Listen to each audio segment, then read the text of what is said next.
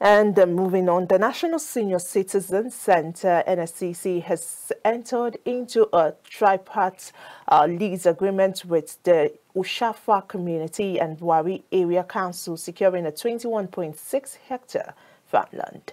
Now, this collaboration marks the beginning of NSC's flagship program, the Grandmother's Rise for the Good Initiative Economic Free Co-op Vegetable Planting Project.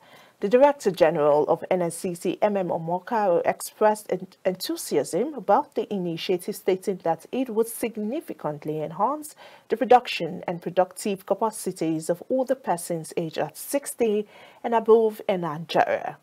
In press statement made available to KAFTAN TV by the head Corporate Affairs, Media and Communications of the Center, Omini Oden, the initiative is set to benefit 43 individuals with a gender ratio of 40% male and 60% female.